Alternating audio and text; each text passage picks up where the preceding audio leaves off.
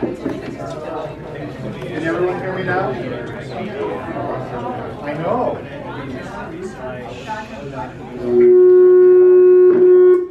That'll get it. Nice. All right. So today we are very lucky to have Arlene Cadieux, volunteer at the Benson House that's down in Grant, Florida. She's going to talk to us about the history of the city of Grant and its surrounding towns. So without further ado, I'm going to have Arlene take us for a tour. I did.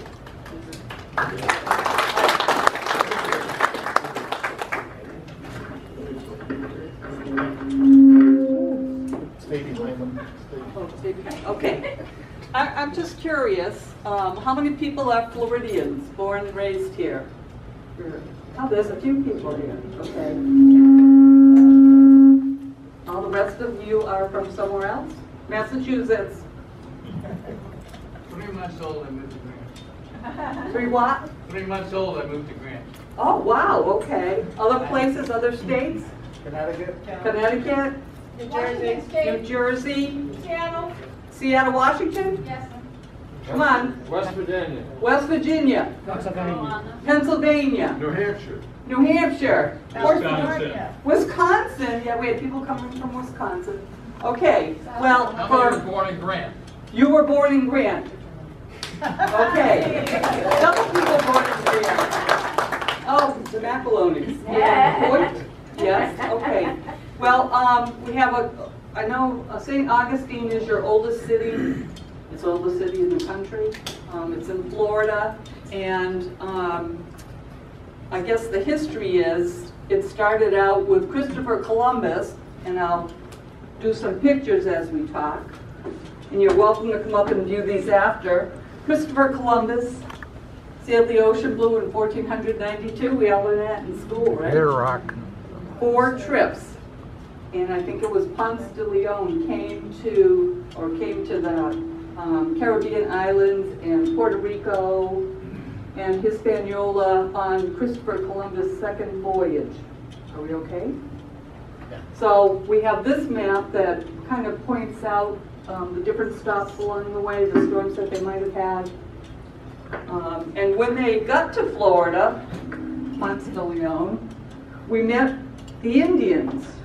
And I was traveling with Leslie Poore through driving home to Massachusetts and New Hampshire, and we stopped at a town in North Carolina that had an Indian store and found this wonderful poster. And I guess the important part for Florida is we had several tribes, and in particular the ones from the coast of Jupiter were the Eyes Indians, not the friendliest group of Indians.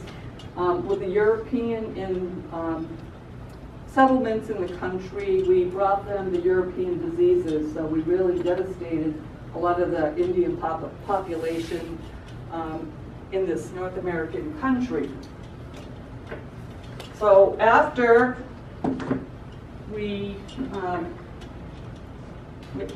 destroyed our Indian population, we became activists in wanting to move west and secure all the land for ourselves.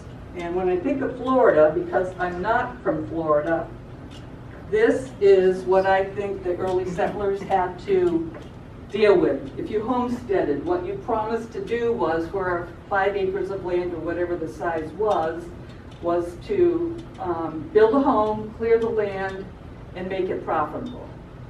So in Florida, the story on this particular picture is, this is a World War II watchtower that women used to command, and what they were basically assigned to do was look for suspicious planes flying or people on the river. And then binoculars and telephone calls to Patrick Air Force Base would alert the Army that something was going on in the area, and was it friend or foe. So to me, when the Bensons arrived, when the Christiansons arrived, when our early pioneers arrived, they had this wonderful tropical environment to take care of and manage. And I guess you had a boat and a river. We have garages and cars now, but that's how those people got around. And you either grew it or harvested it from the ocean or caught it, turtle soup, I guess, deer and whatnot like that. While Florida was flourishing, we elected a president, Abraham Lincoln, and his purpose was to kind of resolve the growth and spread of slavery. And we know that Florida was one of the states that seceded from the Union, and it was how to protect your investment, your farm, and your wealth. So we have a picture of that, and we have Abraham Lincoln in the Civil War, which was thought to be a short battle, but lasted about 4 or 5 years before it ended. Before we had the Civil War, the American Revolution occurred because the 13 original colonies decided that they wanted their own independence. They didn't like the taxation. They didn't like being governed from afar. Now, those of us from New England, Plymouth Rock, 1620, a little picture of what the northern people settled on versus you people in Florida. Same issues, housing, food, diseases brought to the Indians. Grant was probably established, I'm going to say, in the late 1880s. And the families that arrived in our area where we know Edwin Nelson was the postmaster. We know that Lars Jorgensen came from Wisconsin. We know that the Bensons came from,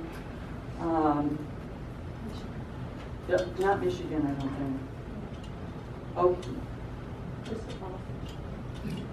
No. Gail, can you give me my brain is absent. The Bensons came from Wisconsin. Elk Mountain, Wisconsin. See my little historians. These families came from Europe, settled somewhere else in the United States, and then heard through maybe Danish newspapers that Florida was a wealthy place to come and work because you had the abundance of the river. It was a better climate. I know the Bensons were from Denmark, and the reason they came south was because the winter for the farming in Wisconsin was more, I guess, devastating, colder, not pleasant for them to farm in, so they came and settled in the Grant area. With them, they came with 3 boys, and we have pictures of them up here that you can look at. Fishing was the industry for coastal Florida, probably all the Atlantic coast, anywhere from north of Grant and south of Grant.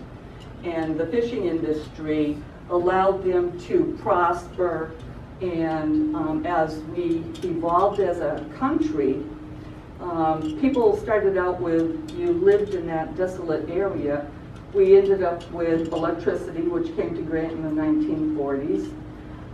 The couch manufacturing company probably was the biggest industry in town, and with their electricity and their phone, the community was able to engage in necessary phone calls or pipe up electricity into other homes. So couch manufacturing was in the center of Florida. We have a map. Is anyone acquainted with Grant? We have a few people. Okay, this is the map from 1974 taken by Ahoma Cato. We see the Indian River. We see what is Grant Farm. We see the barrier island or the land to the Atlantic Ocean. Grant Farm was a place for pineapple plantation. The Spanish people brought horses, orange trees, cattle. So they had the opportunity over the evolving years to go from a town of maybe 5 or 10 people to a thriving little community. So in 1974, we have pictures of what early Grant is. We have the Grant grocery store, which was built by Louis Benson in 1894. Oh. On the side of my, And you can point. we can, I'll hold it up for you and you can oh, point. okay. Grant, our thriving city of what, 300 people maybe, a little bit more. The Grant Grocery Store, built in 1894 by Lewis Benson, had our first post office in that particular facility on the first floor in the south section. It's now a restaurant. It's Rib City. Has anybody eaten there recently? If you go in, yep, it's a big rib restaurant. They tried to restore the original post office setting, so you have a mural on the wall with Mr. Lewis Benson and his mailboxes, and you can see a mailbox wall. You can see where you paid for your stamps, and you can have the waitress will very gladly take your picture, but you can go up to it and pretend you're leaning on the counter, and it'll look like you were there at the post office with the Bensons.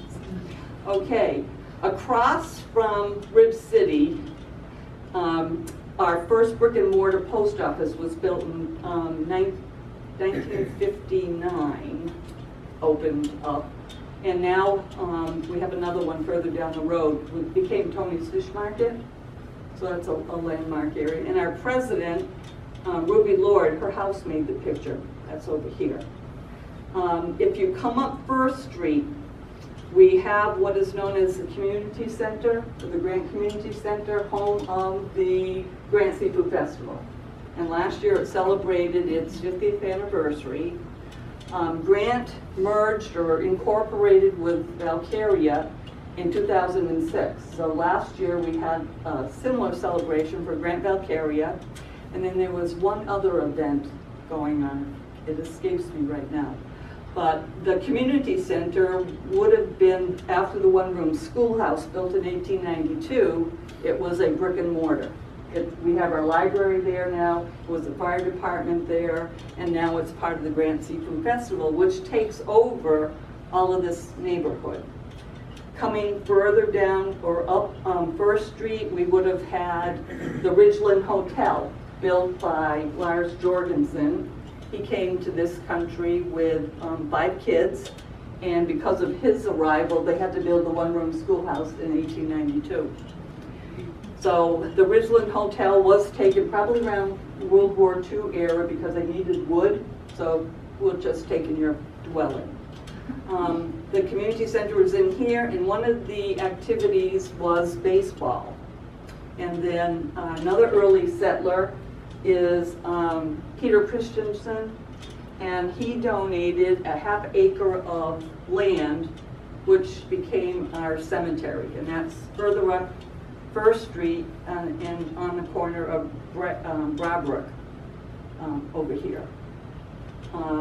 We presume that the home built by Atlee and Clara Benson is this driveway over here, and possibly where this bigger dwelling is where the sister, Lily Christensen and Adolf Benson would have lived.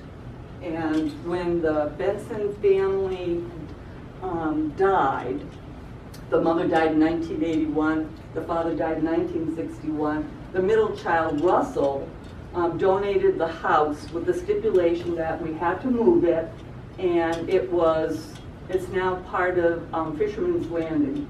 So they have to go through all the permitting, all the site planning, paid about $47,000 to get the house finally moved, restored, and opened to the public as a museum in 1987. And it was moved from this general location on the river to Fisherman's Landing, which I think is a little bit further south here. Is your arm tired now? Would you like to have a break? Thank you very much. With the move, as probably other museums are doing, the struggle was to get it up and running, have funds to do the restoration, and then open to the public. So here is our home right now. It's on the Indian River. It's not in the same position as the original house, if I can find it. I don't see it right now. We had to turn it. Has a dock on it. Hurricane Matthew last October peeled part of our roof off, so we're looking at estimates now to do some roof restoration. The Grant Railroad Station, which was built in 1894, we think, was also moved to the site. Now, when the railroad station was taken off, or out of commission, I guess, like a ship, it was brought to the Department of Transportation lot on Valcaria Road, and then brought back to also Fisherman's Landing. And that project was started as a restoration, but we had the death of Margaret Senni, the president of our historical society, and a big activist for the Grant Seafood Festival. So documentation that I found shows that they applied for grant money, but we didn't have proof of deed of ownership. And then with the deaths, kind of things have slowed down. Part of the other growth in our community is in 1958, Florida FIT, which was originally called an engineering school, Brevard Engineering School, was built and participated in our rocket program. And in the 50s, we had the space program come in, and we were fortunate to have the textbook on the history of FIT, the launch at Cape Canaveral, and all the badges that the launches that went off at Cape Canaveral. And from my backyard on Valcaria Road, I don't see the ground level, but I can actually see the rockets going up after their launch, so that's a pretty nice thing. Okay, let's see. Clara, let's talk about the woman who started it all with her husband. Clara was a Christensen. Basically, Dad came, I think, from Michigan, not sure if it was Michigan, Wisconsin, someplace, was connected with the railroad. And he took a similar job here. He had two sons, Charles Samuel and Christian Christensen. The family still lives within the community. And when you're in Grant, you're going to talk about something you see or didn't like. Be careful who you talk to, because Grant's related to each other. Too many Christensens, Bensons, Jorgensens, whatnot. So we have the family here. Clara was educated at the Grant one-room schoolhouse. And we have her, they did nice things like this, yes, back then. April 27th, 1900, the teachers gave students a little remembrance book, and we happened to have hers, and the names in town at 1900 was Terry Jorgensen, Louise Smith. Barbara, is that your family? No? Different. Okay. Clara Christensen, so Clara and Lily are sisters. Edmund Fredericks, I don't know much about the Frederick family. Myrtle Nelson, I'm going to presume, was maybe the first postmaster, and his business was operated out of a valise. So you went to his home, his front porch, or whatever, and bought stamps or postcards. Stella Nelson, I think that might be a child of the postmaster. Lily Christensen, Freddie Stiller, and Johnny Jorgensen. And the youngest Jorgensen child, when they came to Grant, was like 6 months old. So we have them. Clara, after her education at the elementary school, went on to be educated in Brevard County and was a school teacher at the one-room schoolhouse. So this is a very interesting little product. This is the booklet she gave to her students, and they list the students, and this is 1914. Clara would have been about 22. Laura Smith, John's mother. That's my mother. John's mother, okay.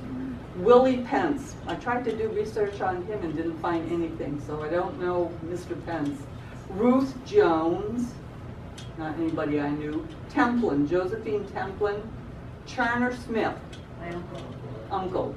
So son of R.T. Smith. R.T. Smith, who settled here with his brother on Mullet Creek and grew beans and other vegetables, pineapples, and fishing, started a fishing camp. My father. That'd be your father, Barbara, right? Okay, so I guess it was Charles that got tired of the farming thing, so he bought. Well, Granddaddy bought him out because he got married.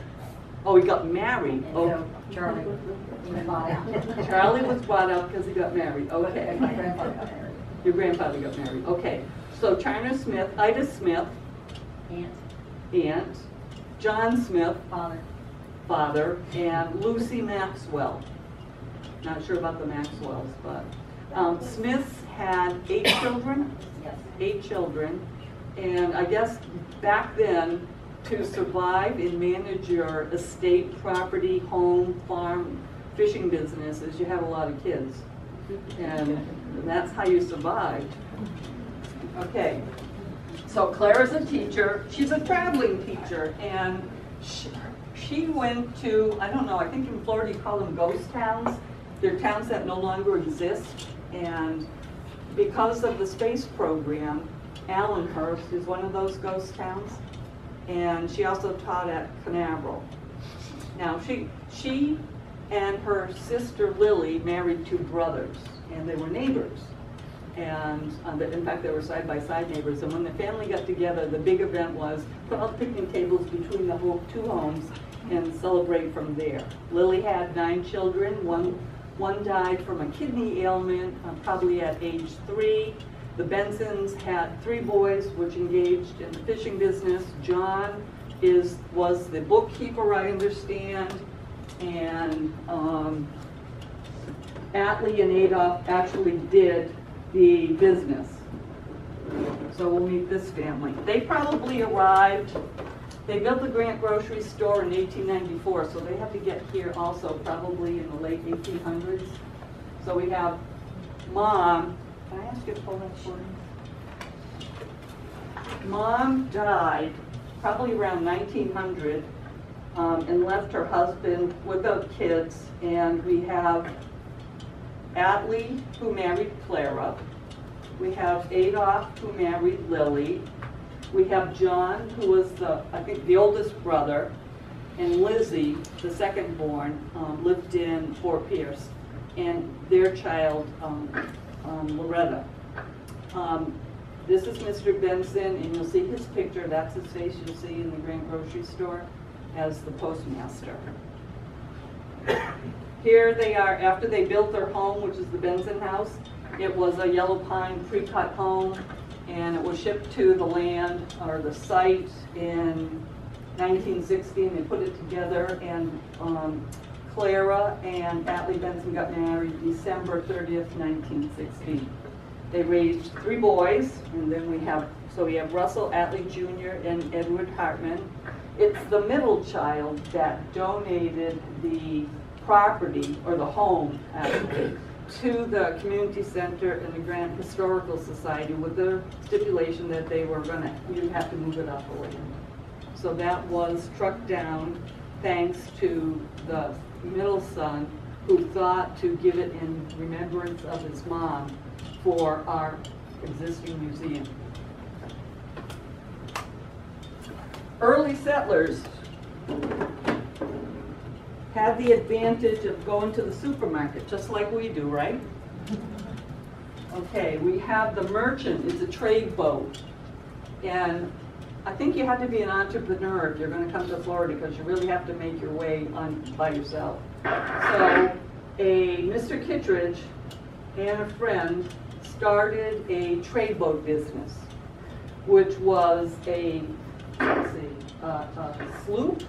I'm not a boat person, so a sloop is a one-mast boat that was converted to have shelves on the inside where they carried their wares, and it would go up and down the Indian River. I think it went as far as Fort Pierce, maybe further as the boat was enlarged, and would stop at residences' homes for a I guess, home delivery of what you might need. So you would get your flour, your rice, probably some gardening tools, probably material. What you would probably find in a general store was on a boat. And the boat would announce its arrival by blowing a conch shell, and you would run it to the end of your dock and shop for what you wanted. If your neighbors knew that the boat was going to stop at your house, they might also say, can we shop at the same time that you shop? So that population of people, you had your boat, we have a car, the river was their driveway kind of thing. So we have history on boats, schooners, steamboats. We finally developed a little bit of Henry Flagler with the help needed for his family, helped bring us the Florida East Coast Railroad. Florida East Coast Railroad. So you can't hear me? Should I be talking louder? Air conditioning. Oh, air conditioning, okay. The Christensens, Mr. Peter Christensen was part of the railroad, so he came down, and actually these are Benson. This is Atlee Benson. These are the two Christensen boys, and I haven't figured out who this gentleman would be, and I'm wondering if it's maybe a child of Lizzie Benson. But they're sitting on a railroad truck, wagon, cart. Any railroad people? This would be the cart you would use to check out the railroads, and you would pump it yourself. So we have the Christensen family and the Benson family here. It's called rail car. A wheel cart? No, rail car. A rail car. Okay. So there's the family on the rail car.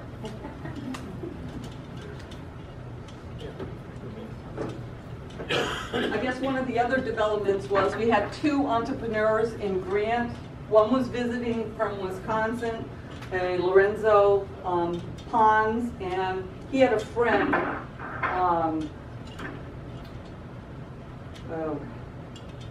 can't think of the friend's name right now. Gail. Anybody? Bottomley. Okay, first, yeah, okay. Hollis Bottomley. Okay. Their idea was build a wooden platform. It accommodated an army tent, and they opened it as a rest stop. So I guess this would be our first Howard Johnson's or A&W root beer or something like that. So people traveling from the north, say coming from Titusville heading to Miami, would stop here and get your beverage and your hamburger. And I guess it was a pretty popular rest stop, and the hamburgers were quite popular, and I guess they were labeled a super burger. Hamburgers sold for 5 to 10 cents in the 20s, but they're sold for 15, and it was because it had an egg mixture and some additional top secret spices. So I guess we could compare it to Kentucky Fried Chicken, where the spices are kept a secret. So the boys ran the business for about a year. They worked every other day or by arrangement. And after a while, maybe it became boring, I don't know, but poor Mr. Pons' family came from Wisconsin and ran it after that. And they made it a permanent structure. And then we moved. Route 1 was developed between the railroad and the Indian River. So we took the business away from Old Dixie Highway, and so that little business kind of closed.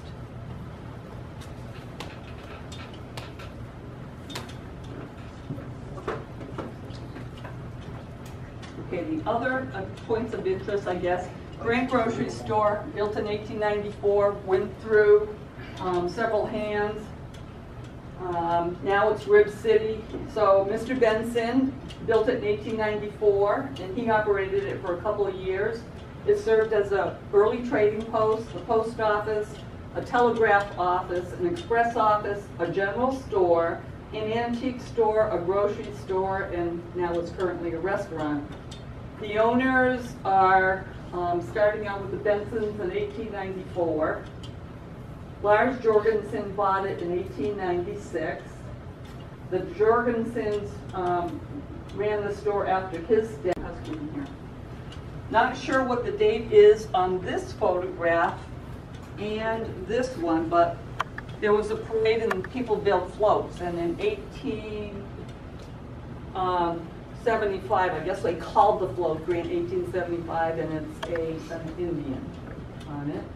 And here's our welcome sign when you come into Grant, and I think this is probably coming from the west towards the Indian River. Is anybody else familiar with maybe that? Okay.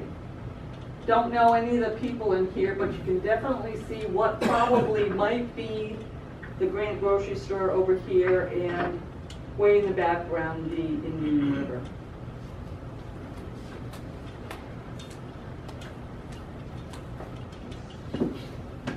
One of the things that we did this past November was, because the historical house celebrated 100 years, we did a special t-shirt thing, and we did a presentation for a big event that we had. And that was the year we celebrated the 50th anniversary of the Seafood Festival, and this was the original history section of our little event that we had on November 5th. So some of the stuff is from that particular event.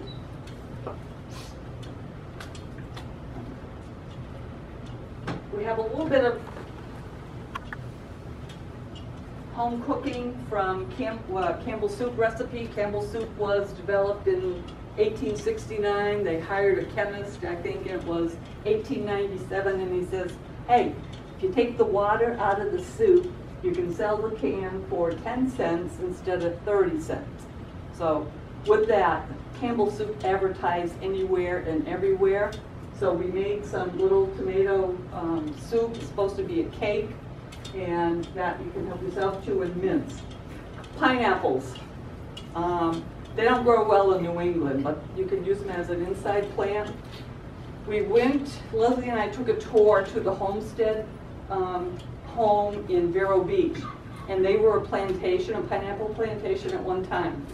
The story is, you just cut the top off and you let it dry out and you plant it in the ground, right?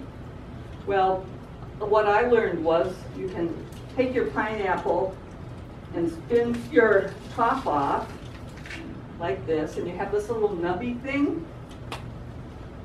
A glass of water. And if you peel, would you be my little person, Leslie? What you have to do is peel these early leaves off until you find the roots. And then stick them in water. In a matter of a few weeks, you'll get a nice long root system, which you can then put right out in your garden. I think it saves the rot. And we'll pass that around. So I tried it. It works.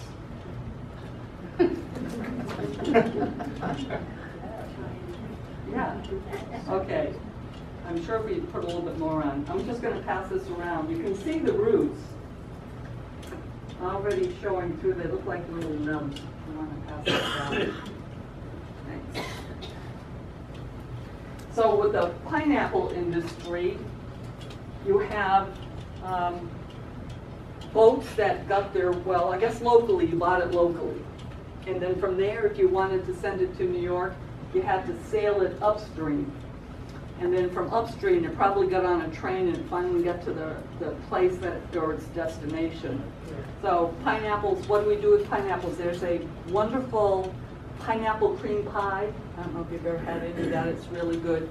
We dry the pineapple, or we sugar it. We put it in fruit. So it's a very versatile fruit. And let's see, what else can we do? I'll tell you over here. Cooking. How did people manage to cook food? Because you didn't have a stove and you didn't have a refrigerator. You started a campfire and you kind of kept it going, I guess. We have the opportunity to shop around for cookbooks on our travel, and we found one called the People's Home Recipe Book, published in 1920. So this will be a fun item to kind of look at. after. And we have, for the house, their money fundraisers is cookbooks. And I picked this particular book to bring today because it's More Treasures of Grant, because it has some of Clara's recipes in it. And I took out her folded picture. This is from this book right here. I'll give you a picture, youthful picture of Clara. I'm going to take a guess, it was probably around the time of her engagement. So we have her recipes, and they're kind of strange because it says cook in a moderate oven. Well, what is a moderate oven? There weren't any degrees. Boiled cookies. Boiled cookies. She was famous for her chocolate chip cookies. Frying pan cookies. Here, I'm going, okay. In the house, if you go to visit, Clara used what we call a flameless cooker, and it basically looks like a big ice chest. Has 3 pots in it. You know the camping pots that you use to cook on your open fire at your campsite? Well, it's an ice chest, it's insulated, it has 3 pots in it, and you have, a stone that you heat in your fire, carry it in on a carrying device, pop it into your opening for that particular pot that you choose, put your fruits and vegetables inside of that, put a cover on it, stick it into the opening and close the lid. So it's your first crock pot. She went off to school and she cooked, she came home, dinner was ready. So you have this little pre-stove thing with 3 openings in it, so you could do your meats, your vegetables, and I imagine cakes, bread, or cookies kind of thing. So that's also at the house. And the house also has a collection of some of these items that I brought, in particular the pictures, furniture that was either donated or given to the house, and it's set up to show you how they lived on the water as a family and survived. And survival for them was fishing business kind of thing. So, did I miss anything? I think not. So, what I'd like to have you do is walk around, help yourself to the little tomato cupcake. Would you give us your schedule of opening because you closed for summer? Sure, we close for the summer, and we close this year. The last day that we're going to be open is May 25th. So that'll be the last Friday of the month. And right now we're going through some cleaning process and setting up what would have been our boys' room to be an archive room. So we're busy collecting, and our pictures are going to be rearranged so that we can tell a story. In the dining room they have the postmasters, and started out with Lewis Benson in 1898. He did it for a couple years. It then went to a Jorgensen, and the Jorgensen family ran the Grant Post Office from 1898 to 1956. So they were a dedicated family within the community. Mr. Jorgensen was also on the school committee or the school board. You can see that through the little teachers' remembrances cards. The dock is available for your convenience. There's picnic tables around the area for summer events. Some people get married there. They don't use the house, but they get married on the dock, and then have their celebration at the picnic area. People who have died, some of the families have used our site for a reception. And because we close for the summer doesn't mean you can't visit. There's an outdoor bulletin board, and if, say, you had a Girl Scout group or you had a garden club that wanted to see the house, a small group, there's a telephone number available, and a person's contact name is Nancy Turner. So we'd like to have you come and see. Yes. Oh, excuse me. How long does it take for that pineapple to grow? To make fruit? Well, how long for the roots? Okay, the little roots you saw sticking out. Did you see this little Yes. guy? Okay, so these little things are gonna get a little bit longer, and I would say once they're 1/2 inch long, you can put them in the ground. About how long? 2 months maybe, Oh, okay. 2 months. Okay. And then once you plant it in the ground, you can fertilize it with your fruit fertilizer, but it takes about 2 years to make a pineapple plant. And I was so disappointed because I did all this work and I got a nice pineapple and something ate it. and something's eating my peaches. You know? Yes. Tom Coven, who is was the county extension gardener, he's been here since '72. He says it's the squirrels that are coming. He says, yeah. Oh, well, we have a nice Squirrels and the raccoons. raccoons. Yeah, and the funny thing about it is that there are a lot of people that do not know that pineapples were grown here as a crop. Yes. But he was talking about pineapple shortcake over at the Flower and Garden Festival, and he said about the time you get your pineapples, just the next day is when you're going to pick it. That night. Something comes and eats it. Well, I can't figure out what would scoop. Go ahead. I just wanted to deviate from the pineapple for a minute. It does take about 2 years. I Yes. have grown them, and they're so fun to grow. Low maintenance. But would you explain the tomato soup thing again? Oh. 30 cents to 10. I Oh, missed yeah. that. Okay. I used to eat tomato soup like that. We had tomato soup every Friday afternoon for dinner with grilled cheese. Yeah. God, I used to hate it. Okay. Campbell's Soup people. Mr. Campbell's and another gentleman started a business, 1869, and it was to do condiments, canned fruit, canned vegetables. And they hired a chemist, and the chemist said, you could reduce the cost of your product if you took the water out. So you have condensed tomato soup, condensed chicken soup, condensed.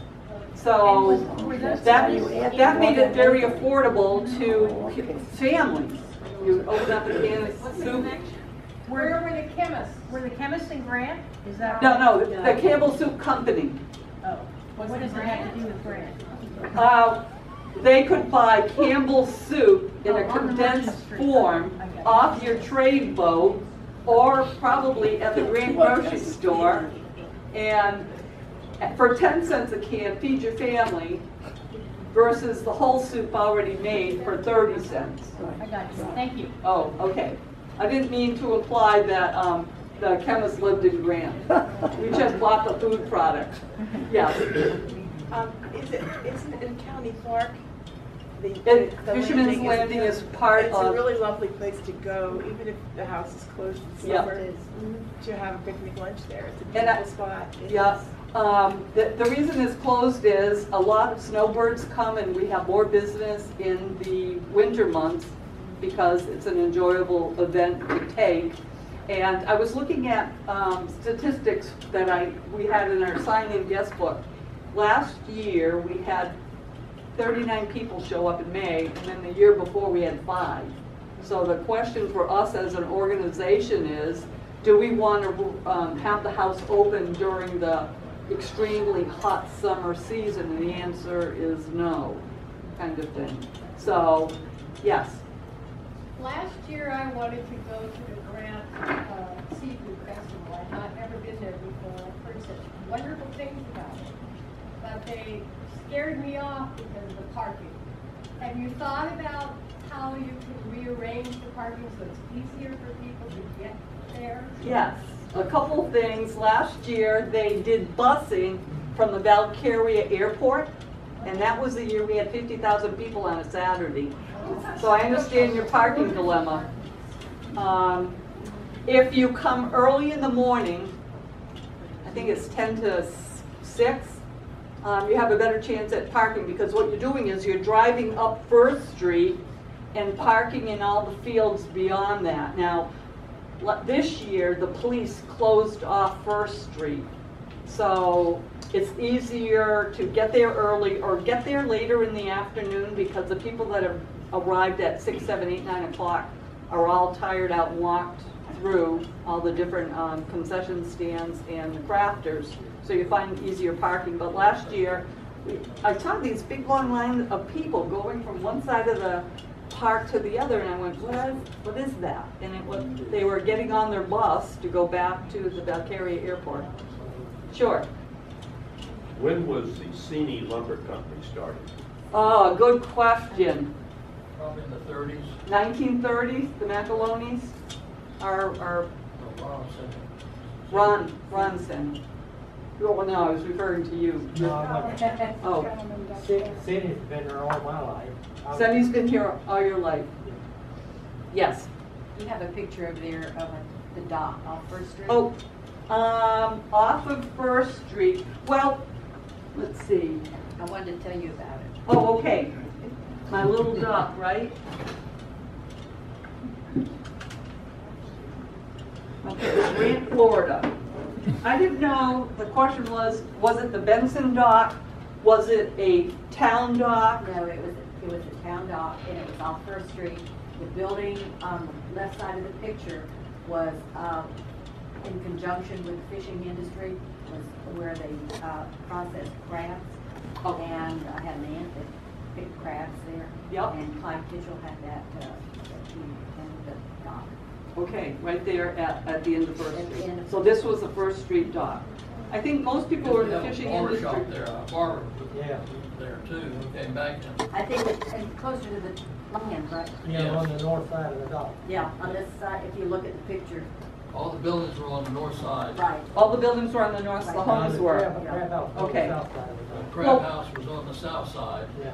Okay, Where they picked the crabs, my mother used to pick crabs there years ago. Yeah. okay. And And Randy then did too. the barber shop was there, and it was still, let's see, I was born in 39. The barber left back about the time I was born, and there was a two-chair barber shop. Name was Denny. That's it.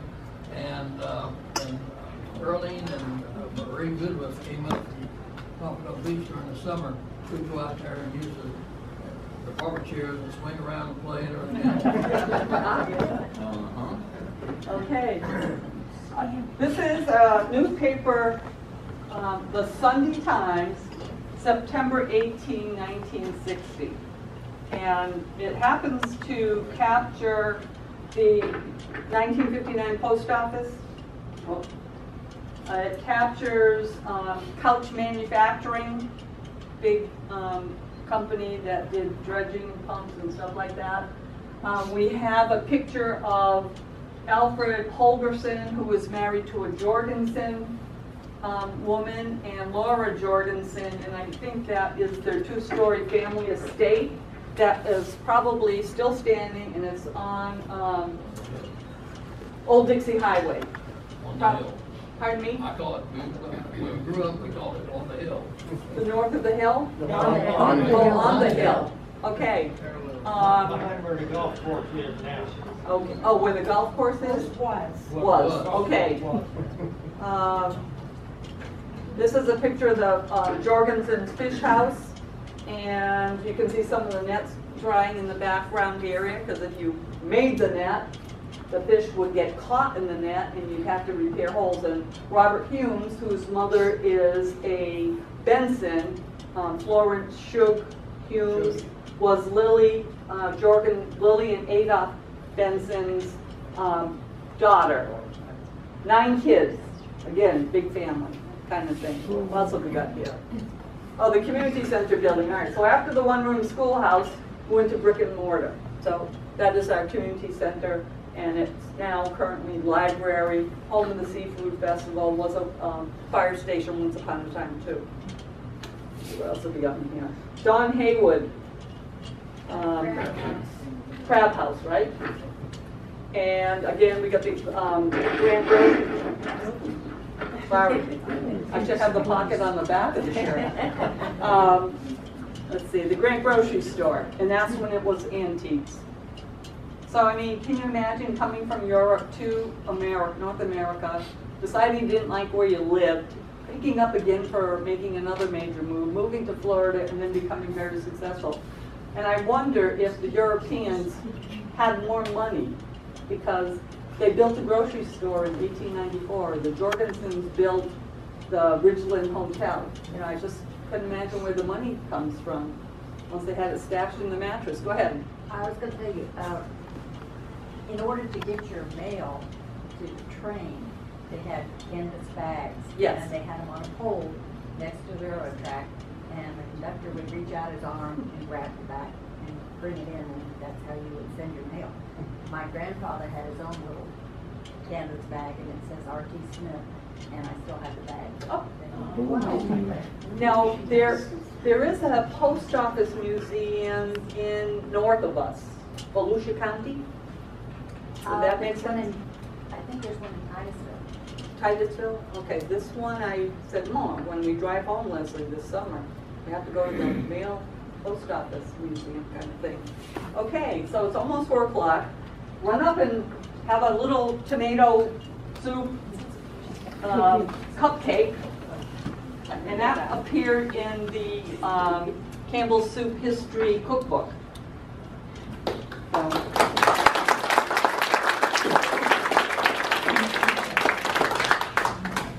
It's our meeting. Come on up and enjoy Yeah. all the different materials.